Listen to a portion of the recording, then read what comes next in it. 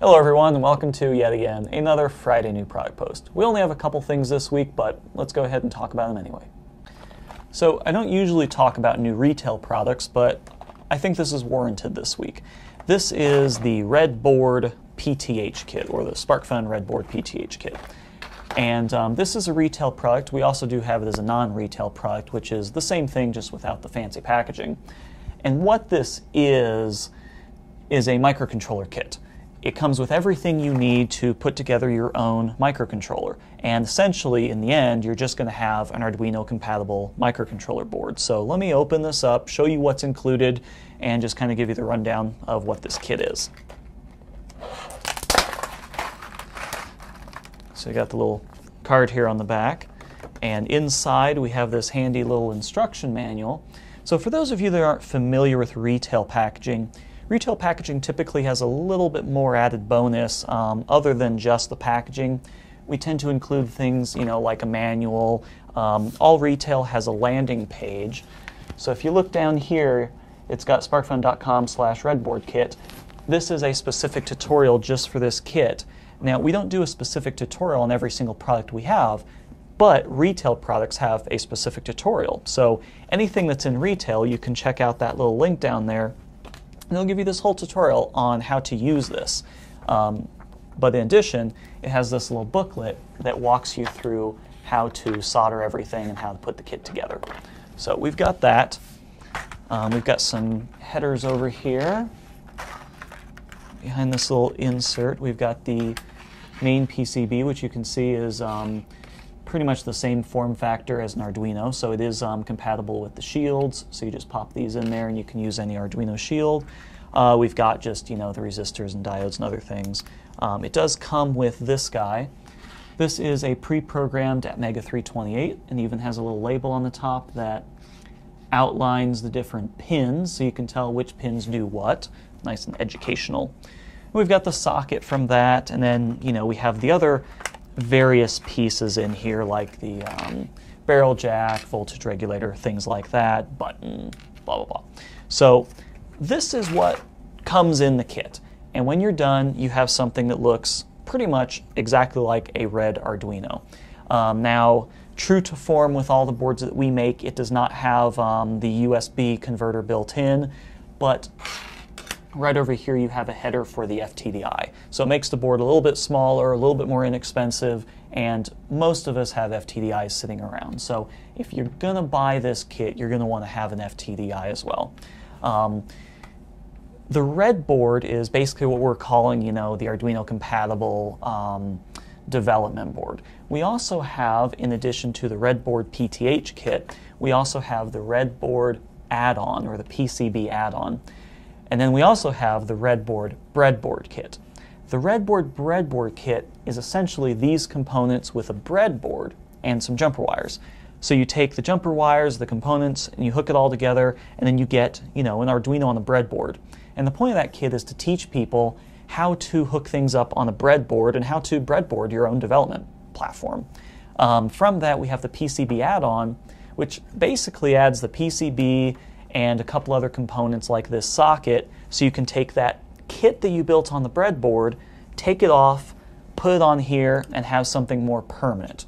And then we of course have this kit, which is the full kit, which you just end up building just this. So if you want to build your own microcontroller, want to learn how, check out the Breadboard Breadboard Kit, the Breadboard PCB Add-On Kit, or the Breadboard PTH Kit.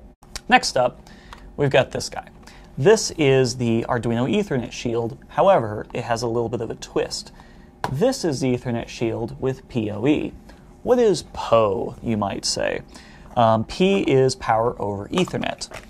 So you have this board, you have it connected to your Ethernet, connected to your Arduino. You got to plug this stuff in, right? It needs power.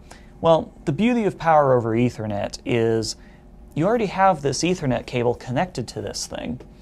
And so you already have wires running to it. Why run separate extra wires just for power? Well, with the unused wires on your Cat5 cable, you can actually send power into this jack, and then, in turn goes into this board, and you can actually power the board through Ethernet.